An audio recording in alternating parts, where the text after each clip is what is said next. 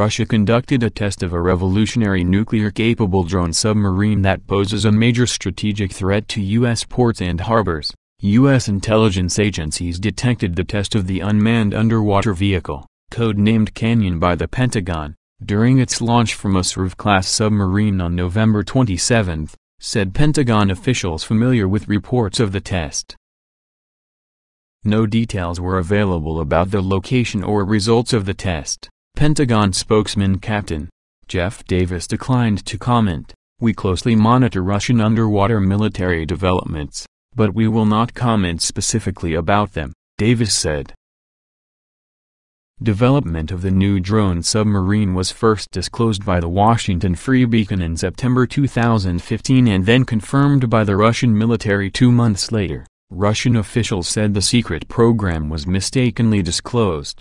U.S. intelligence agencies estimate the Kanyon secret underwater drone will be equipped with Megaton-class warheads, the largest nuclear weapons in existence, with the killing power of millions of tons of TNT.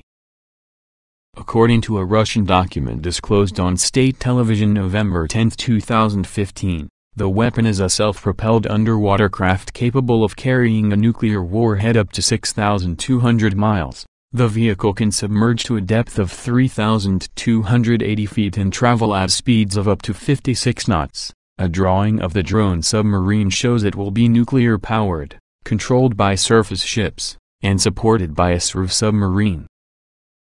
Russia's Sarov has been described in Russian press reports as a diesel-electric-powered vessel for testing new weapons and technology. It also has been described as an intelligence-gathering submarine. The Russian document said Russia planned to build a Kanyon prototype by 2019 and begin testing that year. The November 27 test indicates the document may have been a disinformation operation aimed at deceiving the United States about the program.